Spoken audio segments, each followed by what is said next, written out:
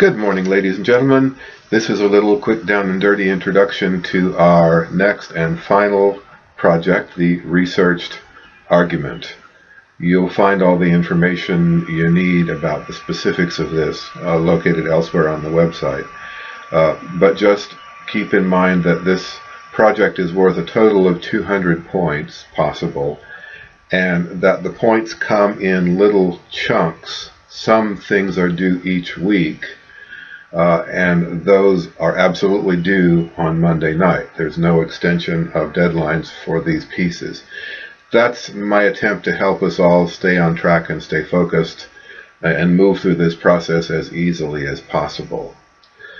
So this week, what you need to do is produce a research proposal. I'll explain that for you elsewhere in the website, but that basically means you have to pick a topic and you have to start to pick your position on the topic.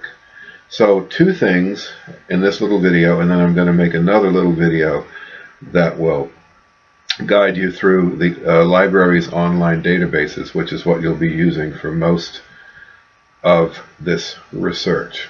So the first thing is that your topic must be arguable.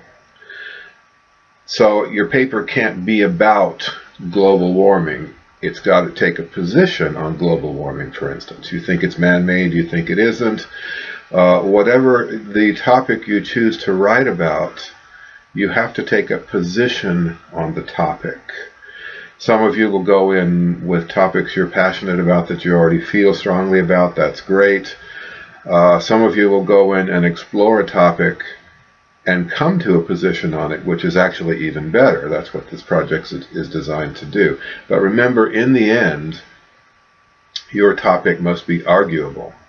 And there's an exercise in the forum this week that will help us talk about that idea. The second thing is this incredibly useful resource that I've put up for you from Baylor University. It's a research project management tool, and you plug your due date into the thing, and it plans out the whole process for you, tells you when you should be doing what, and even will send you emails if you want it to remind you what you should be doing, like today you should be doing this over here. It's an incredibly useful tool for staying on track, and the machinery will do a lot of the work of keeping you on track. It'll do it for you. So I recommend using that. I'm not going to force you to do it, but man, I sure would use it. Okay, so that's it on this little intro video. I'm going to get this up, and then there will be another one about the online databases. Okie dokie, bye.